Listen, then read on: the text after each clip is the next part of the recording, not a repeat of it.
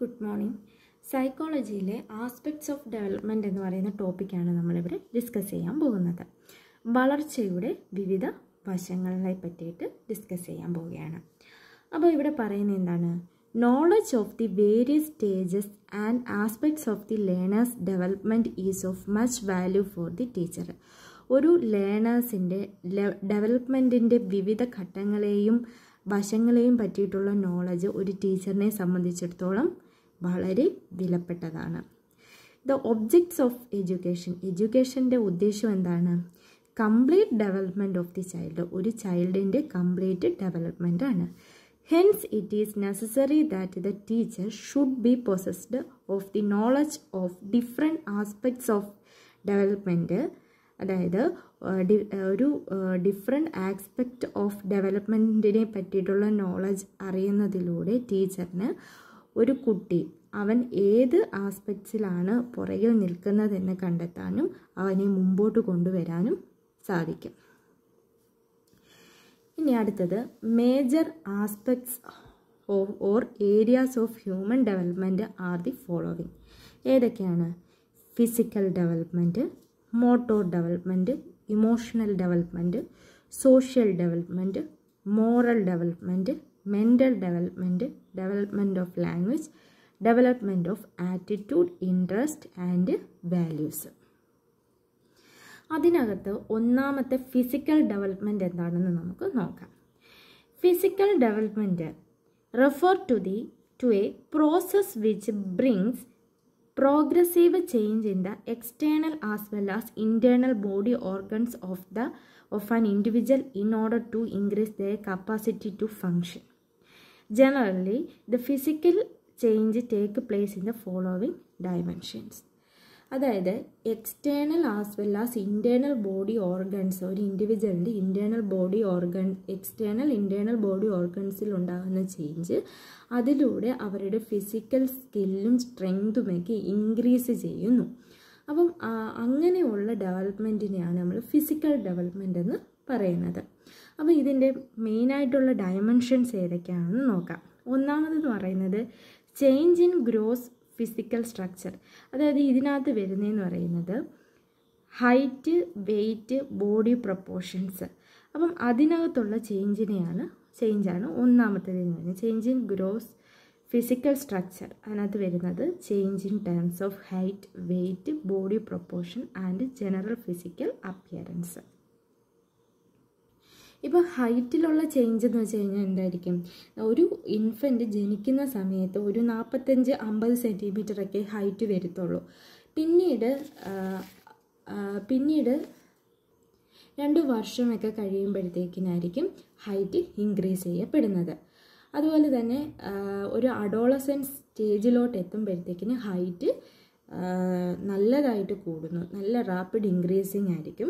പിന്നെ ഒരു മാക്സിമം ഹൈറ്റിലൊക്കെ എത്തുന്നത് എപ്പോഴായിരിക്കും? 19-ലായിരിക്കും.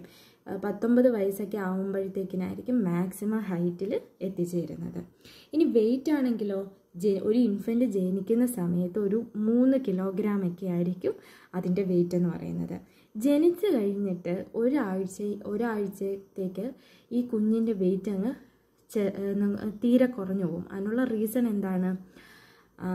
അതിൻ്റെ എൻവയോൺമെൻറ്റിൽ പെട്ടെന്നൊരു ചേഞ്ച് ഉണ്ടാവുകയാണ്. കുഞ്ഞ് പുറത്തേക്ക് വന്നു കഴിയുമ്പോൾ അത് അത്രയും നാളും ജീവിച്ചിരുന്ന ഒരു സാഹചര്യത്തിലല്ല കുഞ്ഞ് പിന്നീട് ജീവിക്കുന്നത്. അപ്പോൾ ആ ഒരു എൻവയോൺമെൻറ്റുമായിട്ടൊന്ന് പൊരുത്തപ്പെടാൻ കുറച്ച് സമയമെടുക്കും. ആ സമയത്താണ് അതുപോലെ തന്നെ അതിൻ്റെ ന്യൂട്രീഷൻസ്, അത് അമ്മയുടെ വയറ്റിൽ കുഞ്ഞിരിക്കുന്ന സമയത്ത് ആ കുഞ്ഞിന് കിട്ടുന്ന ന്യൂട്രീഷൻസ് പോലെ അല്ല. പിന്നെ കുഞ്ഞ് പാല് കുടിച്ച് അതിലൂടെയാണ് ആ ന്യൂട്രീഷൻസ് എടുക്കുന്നത്. അപ്പം ആ ഒരു വ്യത്യാസം വരുമ്പോഴത്തേക്കിന് കുഞ്ഞിൻ്റെ വെയിറ്റ് ഒരാഴ്ചത്തേക്കൊക്കെ കുറയും.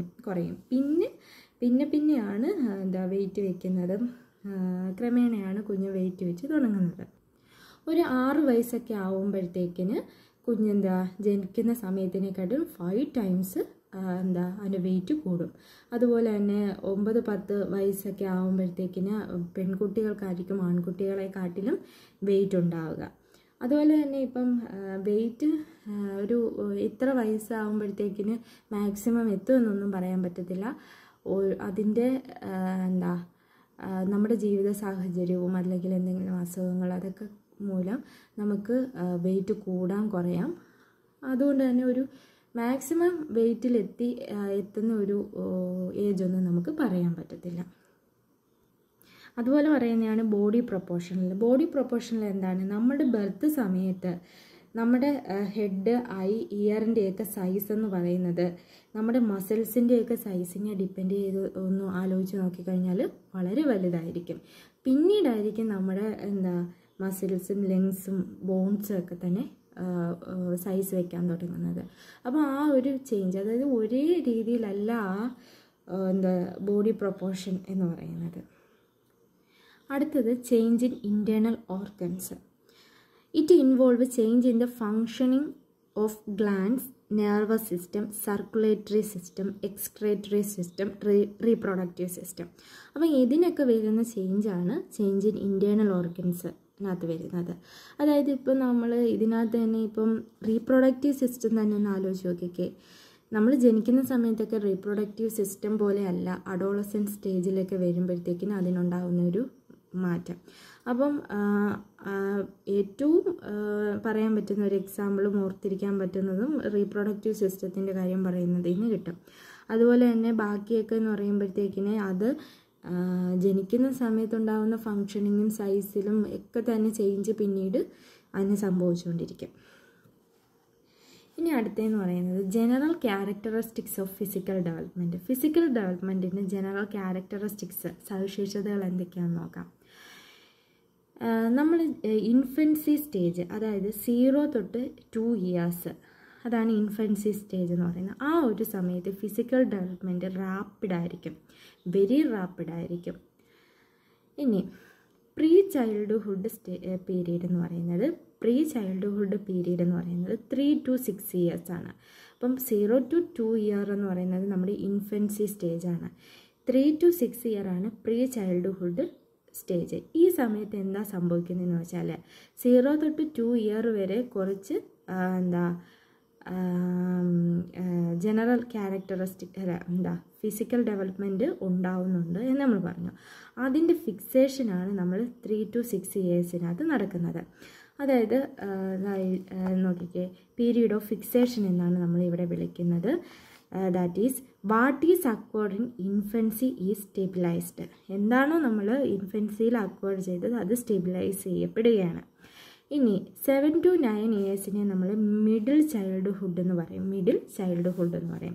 Sean again A period of growth and development. ഇവിടെ എന്ന് പറയുന്നത് പിന്നെയും ഡെവലപ്മെൻറ്റും ഗ്രോത്ത് ആൻഡ് ഡെവലപ്മെൻറ്റ് നടക്കുന്നുണ്ട്. പക്ഷേ ഇൻഫൻസി സ്റ്റേജിനെ വെച്ചിട്ട് നോക്കുമ്പോൾ റേറ്റ് ഓഫ് ഗ്രോത്ത് എന്ന് പറയുന്നത് ലോ ആയിരിക്കും. ഇനി 10 to 30 ഇയേഴ്സിനെയാണ് ലേറ്റർ ചൈൽഡ്ഹുഡ് എന്ന് പറയുന്നത്.